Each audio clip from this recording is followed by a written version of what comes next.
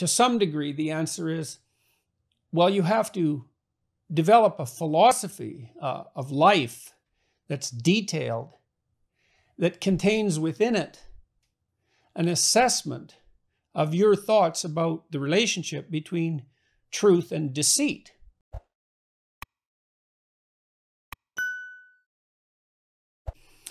What's the most effective way of overcoming self-deception? Well, that's a complicated problem, but I suppose there's some relatively simple answers to it. I mean,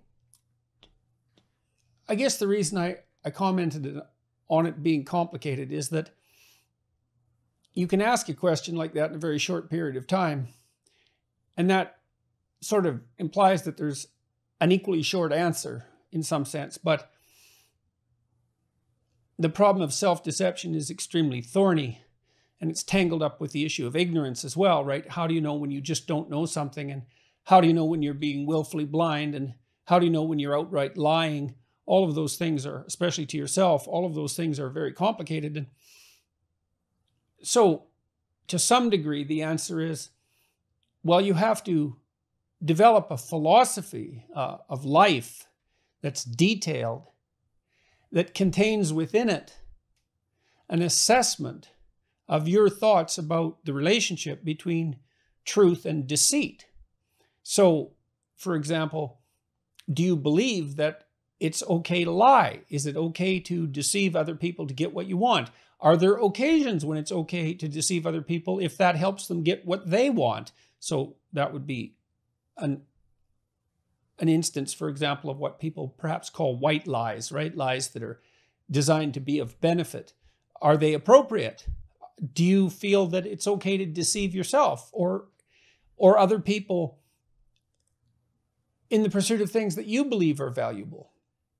And none of those are trivial questions, and they can't be answered with trivial answers. So to some degree, you need a moral philosophy that privileges the truth above all else if you wish to cease engaging in self-deception. And then you might ask, well, how would you develop such a philosophy? And some of that might be, well, reading about moral philosophy, reading literature, because it often deals with questions of good and evil and deception, thinking about it, writing about it, reading about it. Well, I said that.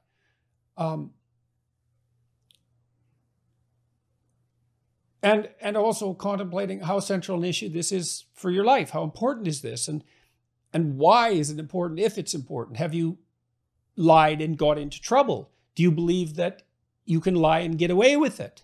If you don't believe that you can get away with it, do you still engage in it? If so, why? All right, so let's leave the complexity behind though, but that's a necessary part of the answer. How do you stop deceiving yourself, assuming that you want to stop doing so? Well, I don't believe that you can tell unerringly when you're telling the truth. I think that some of the time, when you lie outright, you know. And so what I would recommend, and have recommended in my writings, in my books, especially in 12 Rules for Life, the first of my last two books, said tell the truth, or at least don't lie. And I added that codicil to the phrase tell the truth because it became evident to me when I was writing that, I don't know the truth, certainly not in its fullness. And so I can't say to someone, tell the truth, but I can say, if you believe that the truth is valuable, and if you believe that living your life according to the dictates of the truth is for the best for you and everyone else, let's say, then you could at least stop lying. And then I would say that as you pay attention to what you say, so that you're attending to your deceptive statements and trying to stop making them.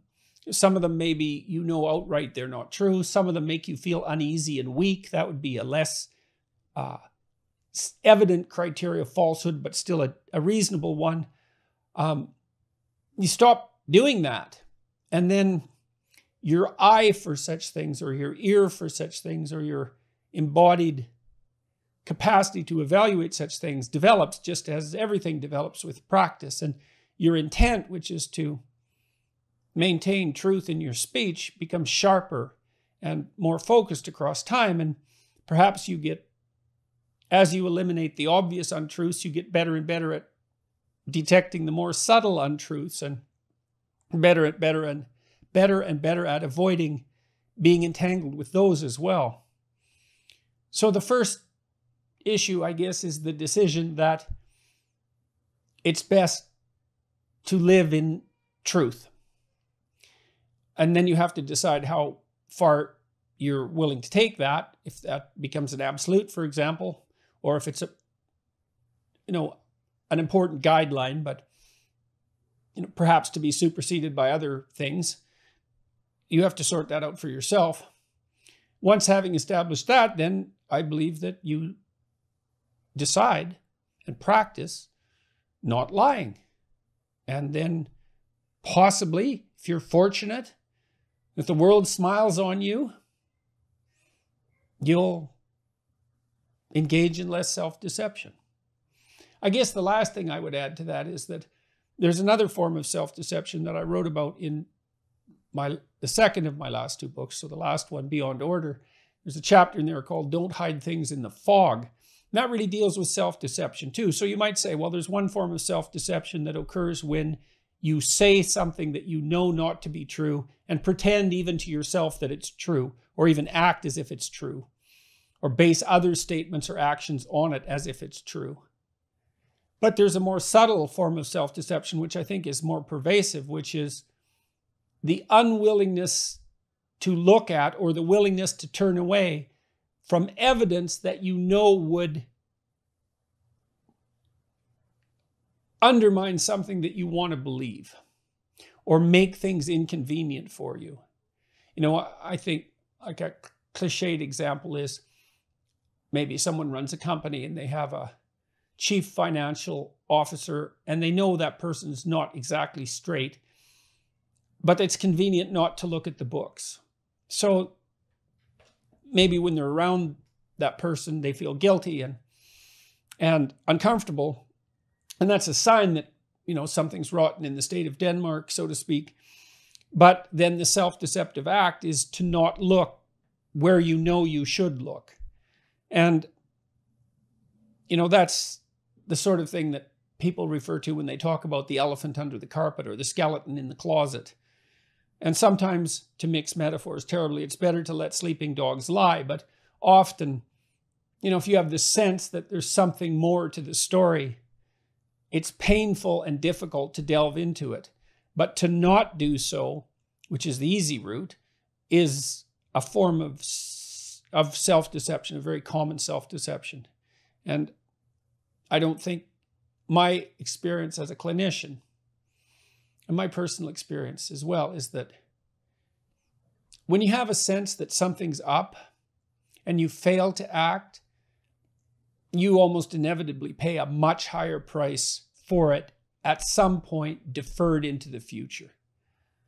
So you have to think that through for yourself and ask yourself if you believe that's true. And if it is true, unless you want more trouble in the future, then perhaps you investigate when your moral unease, let's say, alerts you to the fact that there's something to investigate.